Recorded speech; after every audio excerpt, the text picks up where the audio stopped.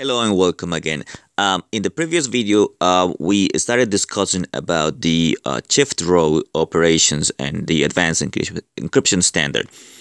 And if you recall what we did in the last video, we ended up with this array here of bytes, which gives me the shift row output. So basically what it is you start with, I'm going to scroll up here.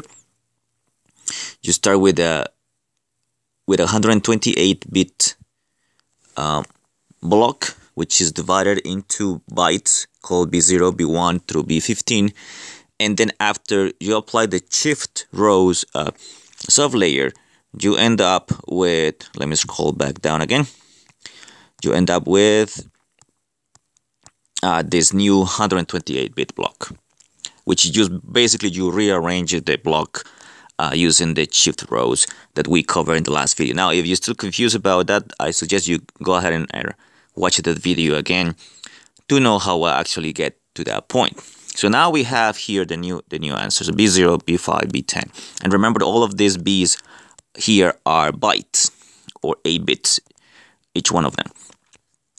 All right, so let me give you like a kind of like example here. So let's say you're going to start with this 128-bit block, and I'm going to apply the shift row operation. So I have 128 bits here. So you have to limit that, or you can count them. Of course, you're not going to do it. But this is the 128-bit block. The first thing you have to do to apply the shift row is to partition this 128-bit block into bytes. So the first byte will be the first 8 bits that are here, and then the second byte will be the second 8 bits that are here, and so on and so forth. Now I already did that partition, and so this 128-bit block that is right here is exactly the same as this 128-bit block that is right here, but this one is partitioned. So you see here I indicated with yellow B0, which is basically just the first 8 bits of that 128-bit block. So you count there, there's 1, 2, 3, 4, 5, 6, 7, and 8.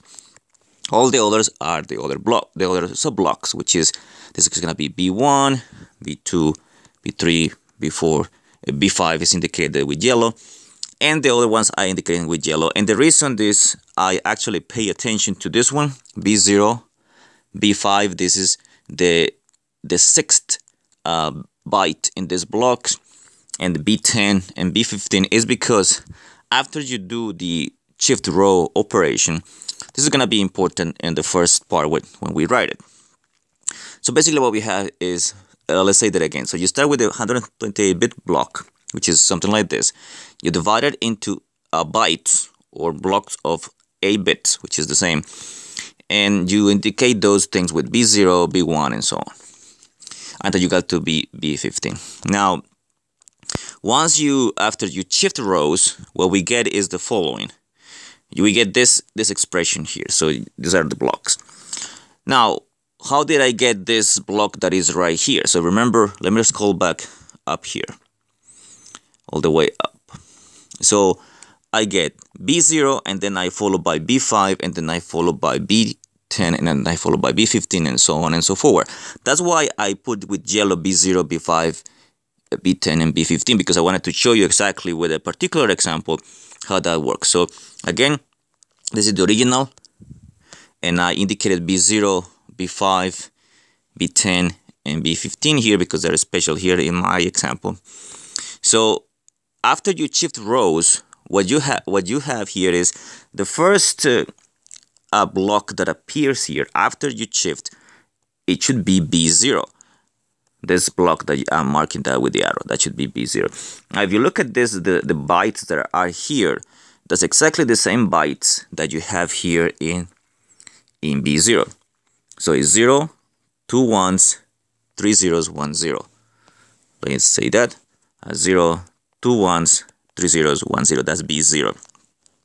The next one, the next byte that is here, this 8 bit, that should be the next one when you do the shift row. What is the next one? The next one, let's go all the way up here. The next one will be B5. And what is B5 here? B5 is this guy right here. This is this 8 bits, which is 111. So basically you have 5 ones and 3 zeros. This B5 will be the second byte after you do the shift row. So if you look again here, that's exactly what we have. This is B5. Is 4 ones, is 5 ones and 3 zeros, which is exactly the B5 that is right here. The next byte will be this one, will be B10. So it'll be 00110111. And let's see that one. So that should be in this list, should be this one right here. 00110111. And that's exactly what we have here.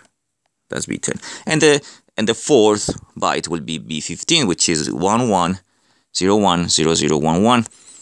And I can actually see it from here. The next byte will be this one.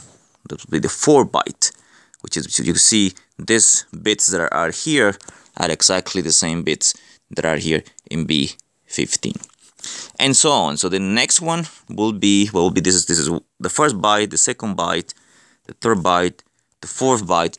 The fifth byte, which is this guy right here, will be, if we could call all this scroll up, that would be B4.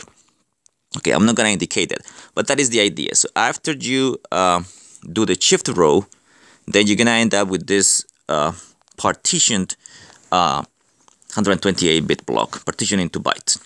Of course, you don't want to leave it like this, because you want just the 128-bit block, which is just basically remove here this.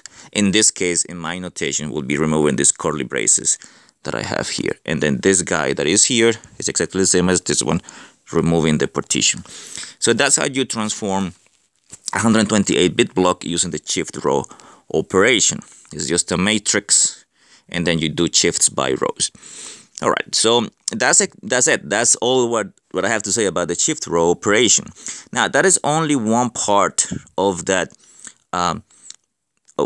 third layer that we were talking about. Now, the other part will be something different, and for the next part, we actually have to do a little bit of math, some polynomials, some multiplication of polynomials and stuff like that, so we can actually perform that operation. So in the next video, we'll talk about the next step there in the third layer for the advanced encryption standard. So I'll see you in the next video.